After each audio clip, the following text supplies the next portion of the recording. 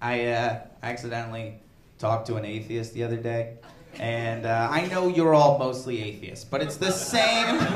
But it's the same thing as religion, right? Don't push your shit on other people. Keep it to yourself, right? That's the rule. With atheists, it's like you can't even say anything fun around them.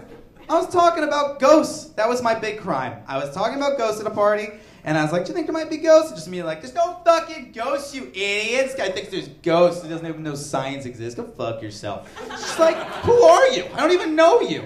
Do I have to know my grandfather's decaying in the ground? Do I have to? Like, if I picture him up on a cloud looking down on me, just like, jerking off again, does that hurt you? In some way, why can't I? And he said the same thing they all say, where he goes, dude, it's just that the Bible's stupid and science is right. Science is always right. Okay, science is always right. But scientists are wrong most of the time. They're wrong a lot. You ever look at a science textbook from 5 years ago? It's a fucking nightmare in there. They got it all wrong. And you forget that when they come out with their discoveries. Very cocky. They're always like, everyone shut up! This pill gonna fix all your shit. Huh? How good are we? Bread's good for you. We're out of here. And they leave. And you forget when they show up 2 years later and they're like, oh, fuck!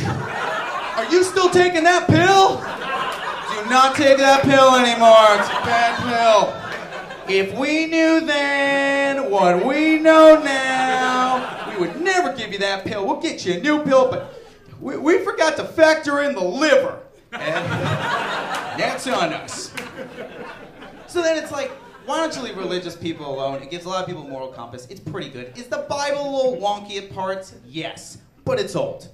2,000 years old, give or take your religion. That's a pretty old book.